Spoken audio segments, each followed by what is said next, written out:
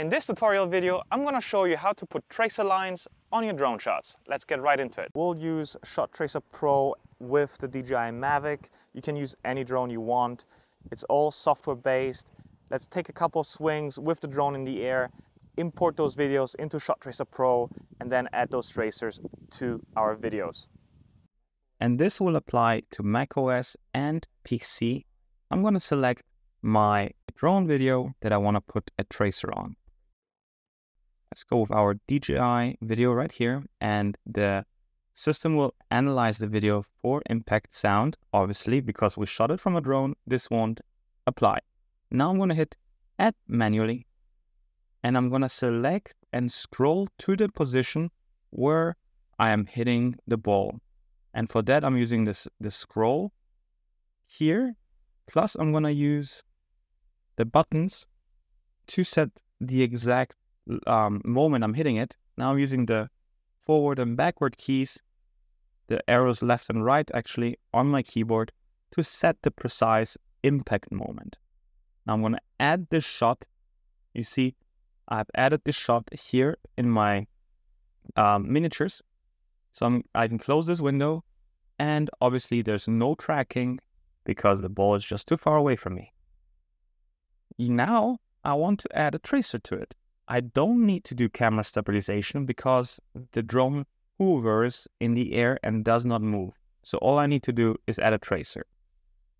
And for this purpose, I can either choose a line molding option or keyframe option. Now, which one you'll choose depends how you're filming. You can film from different angles, including incoming tracers. If you see the ball in your video, you could use keyframes. They will create a more accurate tracer line. So I'm going to adjust the impact frame, set the impact frame, zoom in, and now I am just going to click where I see the ball, and I'm going to move frames by using the spacebar. I can jump multiple frames by continuously clicking spacebar, and lucky for me, in this video, I can see the ball very well against the grass, but then I lose it in the sky. Therefore, I can't really get an accurate apex for that ball flight. Let's see what the system calculates for that apex. I know the ball must have landed somewhere around here, so I'm going to set this landing point right here. I'm going to press Create Line. Now it creates this weird looking line, which is kind of useless, and that's because it just simply didn't have enough keyframes to figure out a correct flight line for this shot. Therefore, I'm going to use line molding. So I simply press the gears icon, then edit trajectory, line molding. I'll set the impact frame to the moment where I'm hitting the ball. Now I'll set impact, and here we go. I'm going to create and mold the tracer line to the shot I want. And here you can actually be creative and don't necessarily need to be precise because the ball in the videos is not very well seen. One thing important to note is these three dots. They simulate acceleration of the shot that was hit. So obviously these are adapted to actual golf shots that are not drone based, because the steps in drones, because you're so far away from the golfer, are going to be much shorter. Therefore, I'm going to take this acceleration slider and slide it all the way down. We actually will reduce the steps in the slider to make it even smaller. But for this example, that's as far down we can go. Transparency just gives you the ability to make the line transparent, so I can use the left and right keys to adjust the line according to where the ball is. So I see the ball is a little bit more left of my line, so I'll just adjust it a little bit, make it look more as if it's on the line. Now the flight time, again, manual. You can go, usually a ball flight time for a tee shot is around 6 seconds. For the sake of time, I'm just going to reduce it to 5 seconds, or 5.1 in this case. And then I just create the line. And here we go. Line looks great. I'm just going to make the starting of the line much thinner, and the ending of the line also much thinner. I have a little bit of an outline there, that's why it turned black, so I'm just going to turn out the outline to 0, and now I have a nice little thin tracer, and I can play back that video and see how I did. Looks great. I liked it a lot. Fantastic. Now, as you can see, this is an example of a tracer line from a stationary drone video. The drone is not moving. But what happens if I have a video where the drone is moving? For the best effect for this shot, we want to make sure that the drone is flying always in one direction, forward or sideways. It's single directional. There is no panning of the drone. All you're doing is you're holding the right hand side stick of the drone forward and you're pushing it in one direction without switching course. This will help the software pin down the tracer overlay onto that drone video perfectly. For example, like we said, towards the target. We can't use any orbit or pan shots. We have to use single directional shots for this following tutorial to work. So I have this shot here where the golfer hits the ball and the drone flies along with the ball flight, obviously much slower, but you get the sense of it. So I'm going to import this video next. The system tries to find an impact sound, can't find it, so I'm just going to add it manually. This is where the ball was hit. I'm going to add the shot, close the select impact, add shot window, stop tracking because the ball is way too small to be seen. And the first thing I want to do right now is add camera stabilization. And you can do that through the gears icon, or you can do it simply by pressing this button right here, camera stabilization. And this is basically camera tracking, but it only works in X and Y axis. We have not yet added the Z axis. This will come sometime in the future, but for the moment, that's why we need omnidirectional, meaning single directional, flight, because we're only tracking X and Y axis. So I want to make sure that I start tracking before the ball is hit. So I'm going to set, I'm not going to set the impact frame here. I'm going to set like a couple of seconds before impact frame is done, because I already want to start tracking the scene before the golfer hits the ball. Now I'm going to put reference markers all around the golf course. And the most important thing here is you don't want to put it on the golfer, around the golfer. Anything that's moving, you don't want to put those markers on. So obviously the drone is moving, but anything other than the drone, meaning that a golfer, a golf cart, or a golf cart drives past your points, you want to make sure you don't put those markers anywhere where there's motion, external motion in the shot. This includes very strong moving trees because of the wind. So anything that has motion that has to be omitted. So you just want to put those where there's no motion and a high contrast ratio. The sky is a good example of a low contrast ratio because you don't have any features in the sky other than clouds, but these are not very high contrast ratio features. But a bunker, the grass cut, these are great features to add those markers on. So you want to put them at the beginning of your flight path and then towards the end of the flight path as well. So they keep updating themselves on the route. Now, also important, you want to keep marking those markers on a flat surface. You don't want to start marking them on trees, on hills, because this will throw the system off. So keep marking those markers on a flat surface, that meaning around the fairway, around the bunkers, around the tee boxes.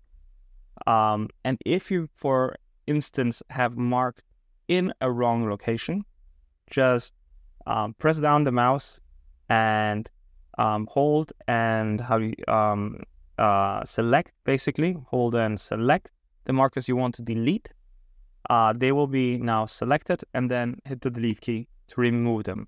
Once you're happy with your selected markers, you can go ahead and hit the track markers button right here on the lower left corner and let the system track the markers. You'll notice that the done button is grayed out until the system has actually tracked the markers. And that will happen every time you add or delete markers. You'll always have to hit track markers before you can continue. Now I can hit done, but I want to preview my markers. Let's see here. So the markers look good. They look great. They're very stable in the picture. Along the flight path, I can keep on adding markers. So for example, right here, I'm just going to add some more because the fairway opens up here.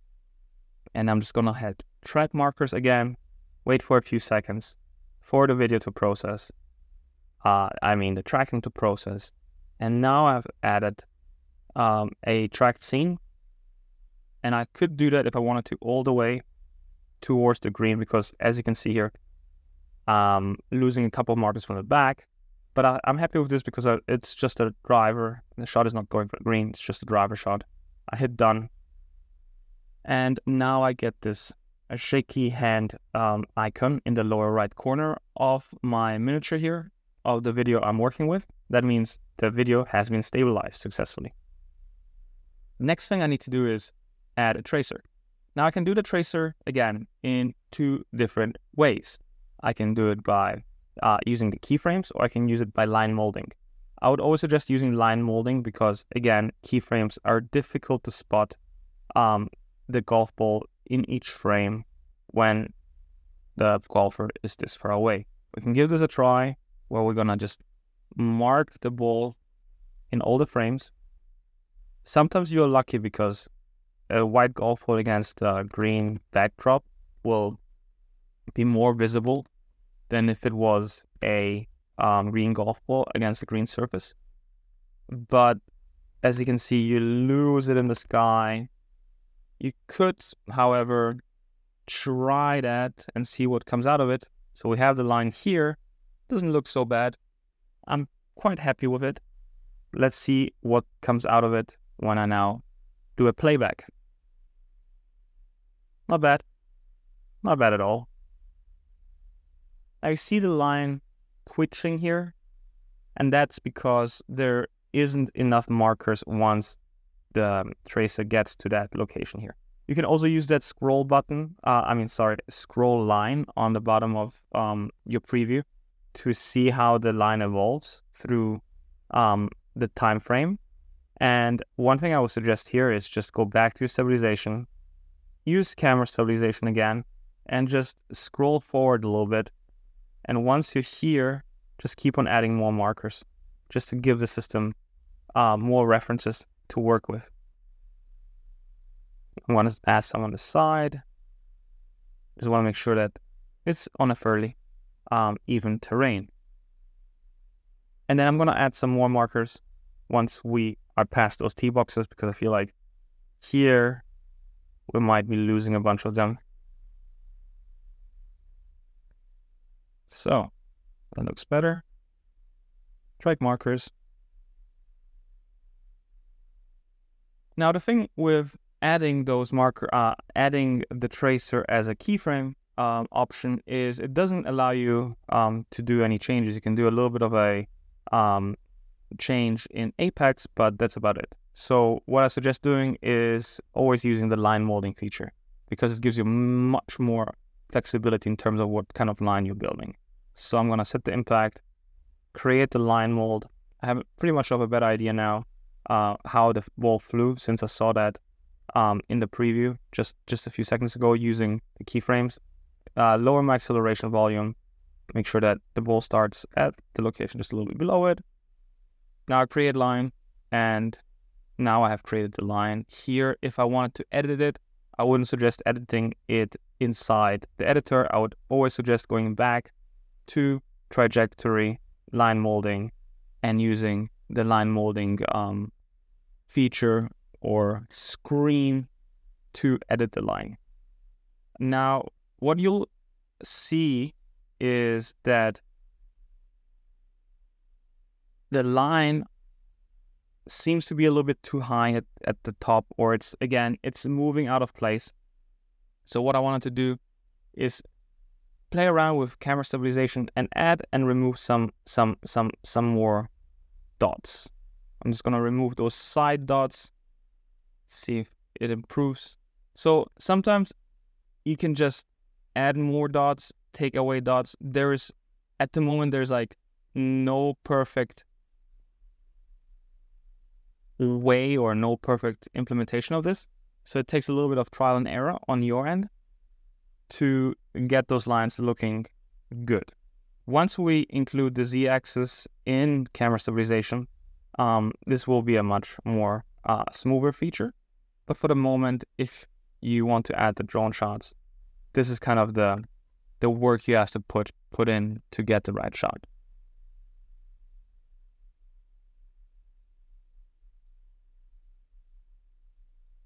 Right, that looks better. We just need to adjust the landing spot. We'll adjust it by scrolling forward a little bit, pull it down. I want to get the height a little bit lower. I'll probably have to do that through the line molding part because it's going lower. So I'm just going to lower it. And now it should look pretty good. Yeah, I like that a lot. I just don't like the flight time because it takes a little while to get there. But you can adjust that as you wish. So I would actually adjust 5 seconds. And what I would also do is I would say hide the tracer. Let's see here.